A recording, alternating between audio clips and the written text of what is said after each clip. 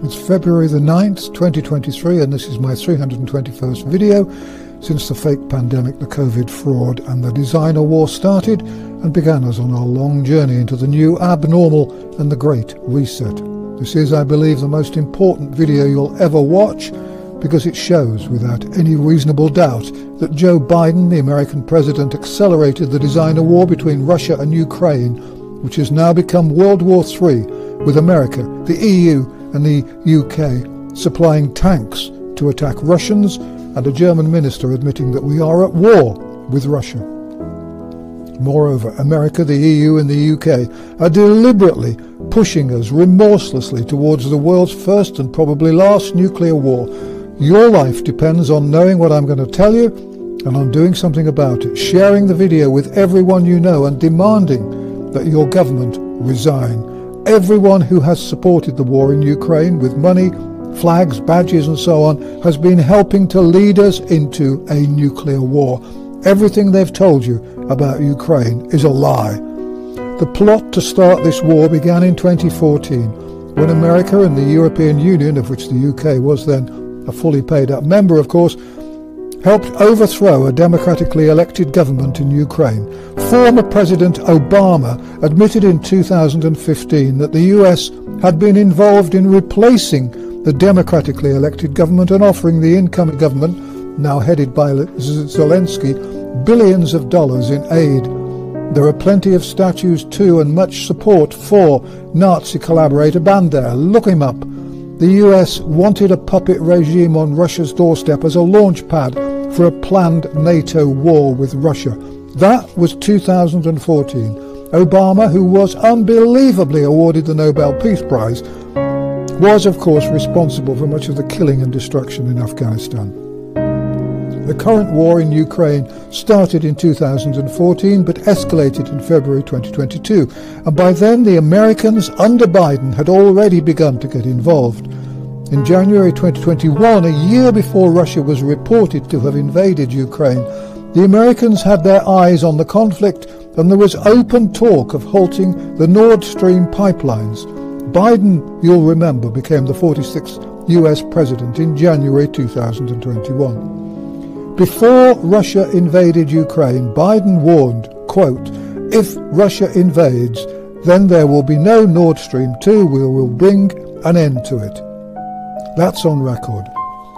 The Nord Stream pipelines were set up by Russia to transport cheap Russian gas to Germany and the rest of Europe, and the Biden administration wasn't happy about this. Biden and his advisors had several objections.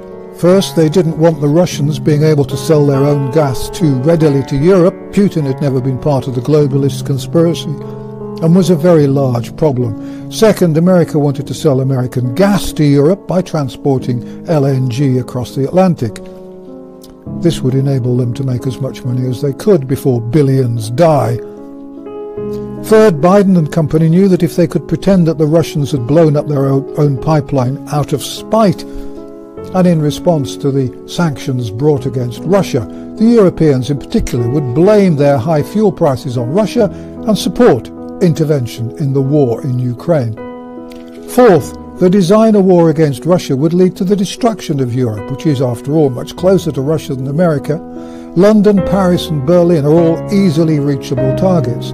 This was all part of the plan to reduce the global population. And so, according to a report by renowned Pulitzer Prize-winning 85-year-old Seymour Hersh, the greatest ever American investigative journalist and the man who broke the stories of the My Lai massacre in Vietnam and the events in Abu Ghraib in Iraq, Biden decided that he would blow up the pipeline and set up a task force with the CIA in early 2020 to plan this.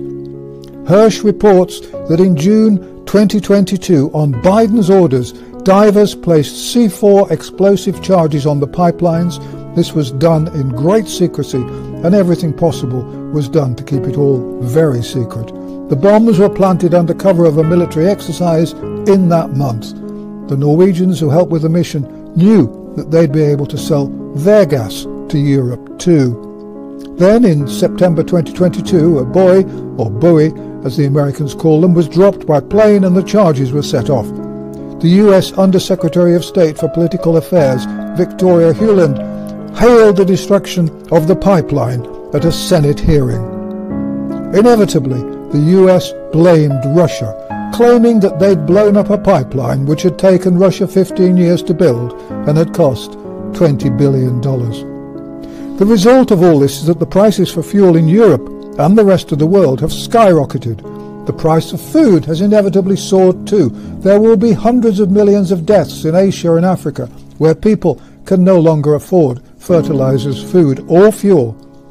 Biden must go down into the history books as one of the most evil men in history, and now we're heading rapidly towards a nuclear war.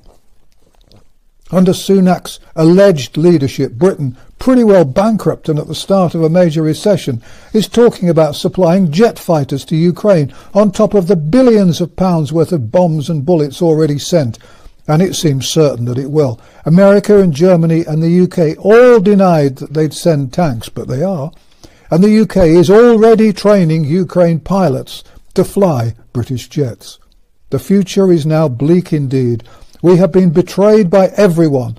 In the UK, Charles the hypocrite and a staunch supporter of a smaller global population has always been a vocal supporter of Ukraine. The globalist conspirators know that the COVID jab has destroyed the immune systems of billions and will make those individuals who have been jabbed far more vulnerable to the radiation effects if nuclear bombs are dropped.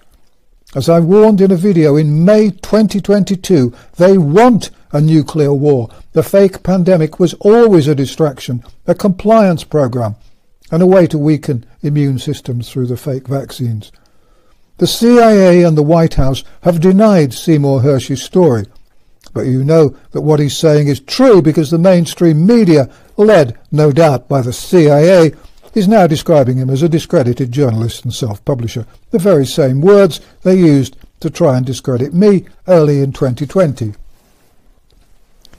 You'll know, by the way, that the beginning of nuclear war is very close when Charles leaves Buckingham Palace and suddenly decides to go to one of his country palaces, in Scotland perhaps, and when Sunak goes to Cornwall on holiday, and when Macron disappears into the country, and so on.